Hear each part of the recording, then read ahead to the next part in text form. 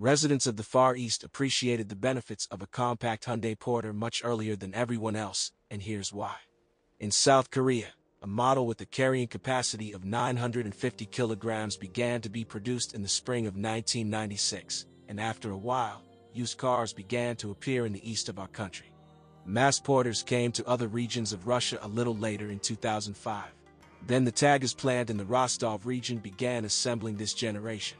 The latest releases of trucks are dated 2012. Depending on the mileage and condition, you can buy such a car at a price of 200 to 450,000 rubles.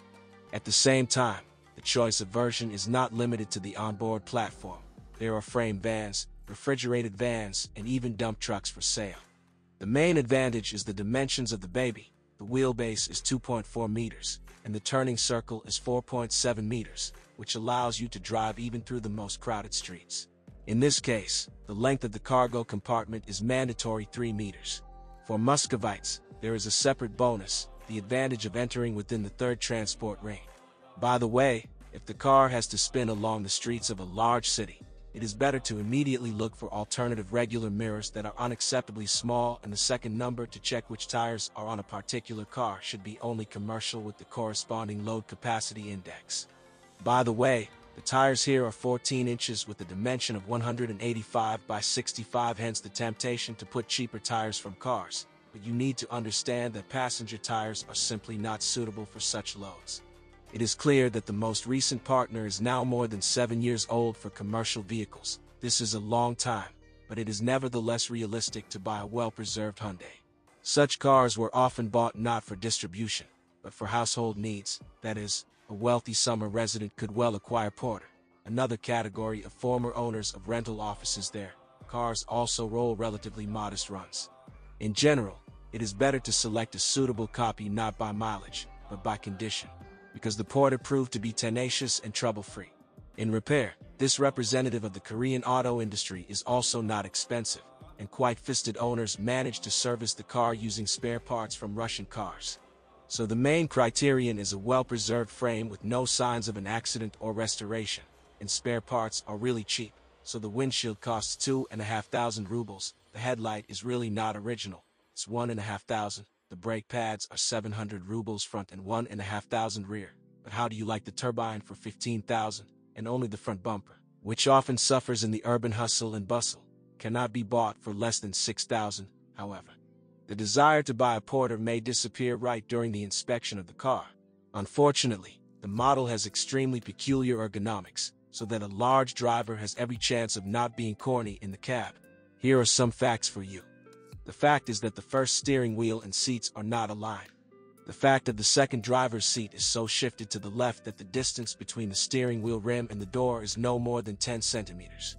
By the way, according to the passport, the cabin is considered a 3-seater, but in fact, only 2 places for luggage can be arranged here, except for a tiny glove compartment. There is actually no such thing, so you will have to carry any bulky things in the passenger seat. Continues the list of disadvantages of fastening the battery and spare wheel. They are not protected in any way and are ready to become easy prey for thieves, and if a Porter is bought for everyday trips, it is important to evaluate the stiffness of the suspension because all the flaws in the roadway are reflected on the driver's back because he sits here right above the front wheel. Another feature of the model in filling the configuration so the tachometer was the privileges of the top version.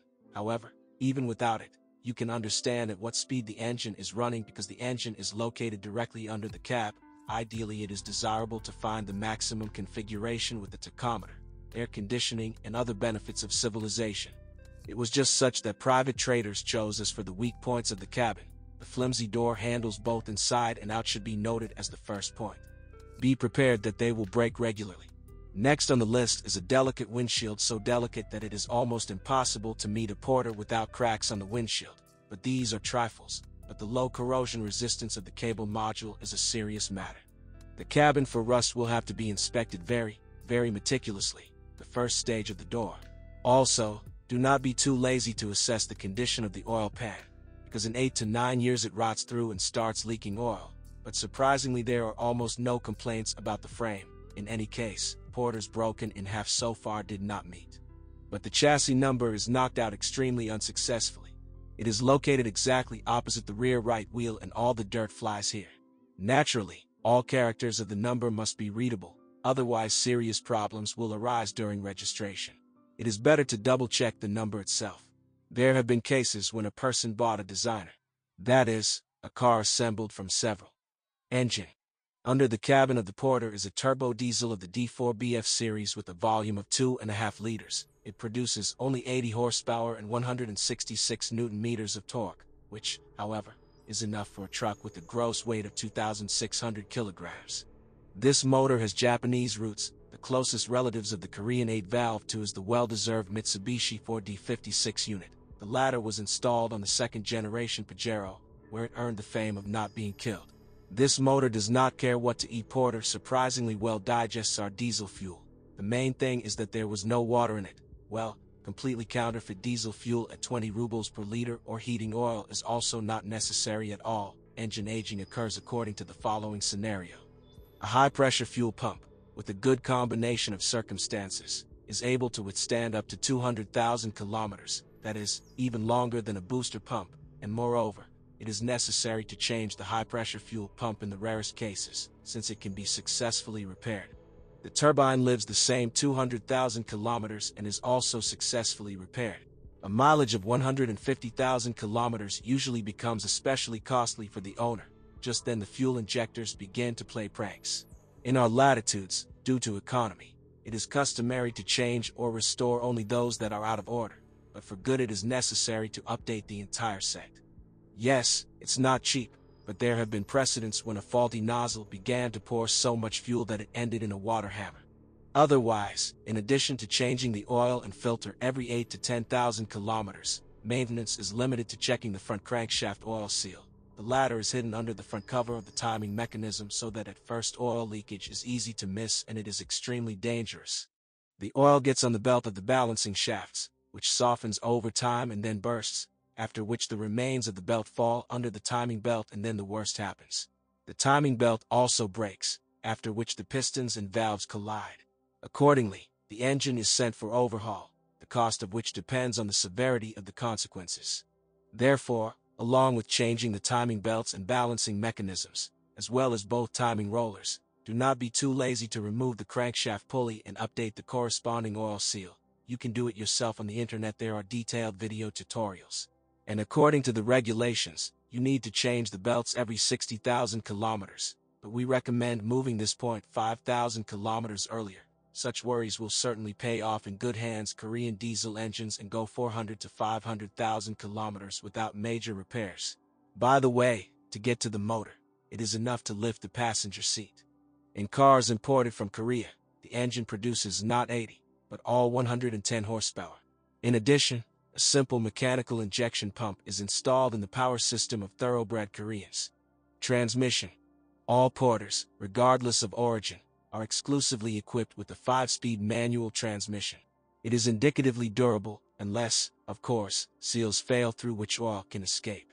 In addition, you must not forget to regularly change the lubricant, preferably after 60,000 kilometers.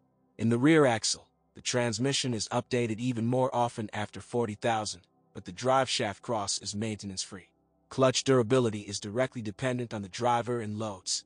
There are many examples when the native node nursed 200 to 250,000 kilometers.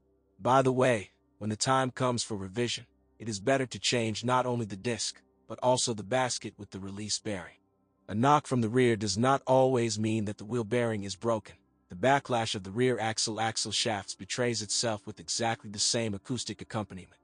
However, there are aluminum washers on the hub flange that allow you to remove these gaps by selecting the right size of these washers. The gap between the drive shaft of the rear axle gearbox is also removed by selecting the appropriate washers.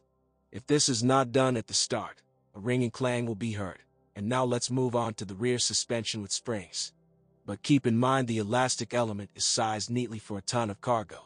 If you load a little more, the springs will break.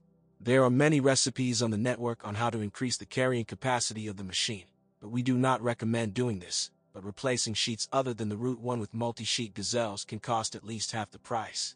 The truth needs a little tweaking. Independent front suspension on normal roads hold perfectly, but he does not like bad roads and constant overload. The front suspension of the Porter is torsion bar by adjusting the torsion bars. You can change the stiffness of the chassis and ground clearance. The main thing is not to overdo it. Over-tightened torsion bars are a threat to their fastening, which can pull out. Another variant of the development of events is torn shock absorbers. Both options, to put it mildly, are not the best. Initially, the lower front suspension arms were supplied only as a whole. That is, if the ball bearings or the silent block failed, they had to buy a new arm. Those who pressed the non-original arm, fixing it by welding, later regretted it. After that, the lever usually burst. Now all parts are sold separately, and the upper lever was completely detailed in parts initially. A huge amount of suspension parts for a partner is offered today, as they say, for every taste and budget. But when choosing ball joints, it is better to focus on those with standard grease fittings for injection. In general, on the forums of the owners, it has long been discussed which brands of spare parts are preferable. For example, some of the original positions come from the Hyundai Galloper SUV, which in turn is a replica of the first-generation Mitsubishi Pajero. Brakes. The Koreans did not save on the brakes, so you should not expect any unpleasant surprises in front of there are quite solid ventilated discs with a diameter of 14 inches. At the back, simple but sufficiently productive drum-type mechanisms, although the condition of the rear pads cannot be brought to a critical level. This does not like the mechanisms themselves, not the working cylinder. Steering. The steering gear is equipped with a rack, common for passenger cars, and anthers must be intact, and the gearbox without traces of oil. However, even the current river can be restored for quite ridiculous money. Usually a leak appears at the junction of the rack and steering shaft. You can solve the problem by replacing the oil seal, or by buying a repair kit. It costs about 500 rubles. You can do the work yourself, which will take about 2 hours. In general, the Hyundai Porter is so simple that most of the repair and maintenance operations can be done by hand, and only the electrician is really the weak point of the Porter. Unfortunately, the manufacturer frankly saved on wires and connectors. The latter crumble in just 5 years. Ideally, after the purchase, it is better to conduct a thorough audit by updating those electrical wiring elements that cause the most doubt. The fuse mounting block deserves special attention. There can also be problems with it. There is a great chance, for example, in the rain to be left without wipers, and taillights that do not work are found on almost every second car. Many of these shortcomings were eliminated on the next generation Porter. Only in Russia such cars, unfortunately, were no longer busy. Hunting for well-preserved trucks of the first generation,